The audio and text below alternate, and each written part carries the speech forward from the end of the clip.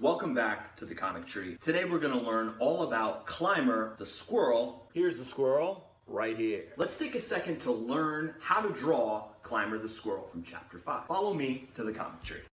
Climber's head is like an egg shape. Add his body, which is kind of the exact same shape. Ears are tiny ovals. The eyes are going to be circles in the middle of his head shape. One hand coming up like this, and you'll notice that the hand on this side will be a little bit larger than this hand here. He's jumping up in the air. So we're gonna have two legs where the knees are kind of bent. The tail is just kind of like a curved line.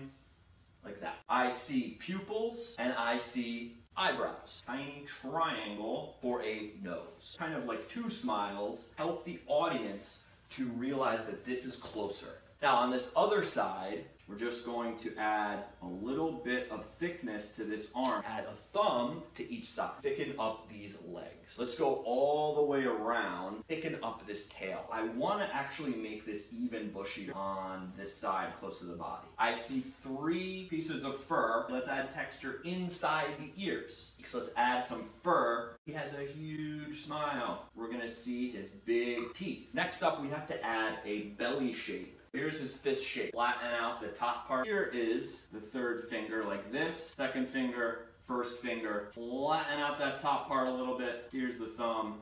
And then you can darken in the rest. Add a tongue inside his mouth. Darken in everything else. One fist that's kind of pumped up in the air. Add a couple of little lines to indicate movement. 1, 2, 3. He has a couple of smile lines in the corner of his mouth. Sign your name.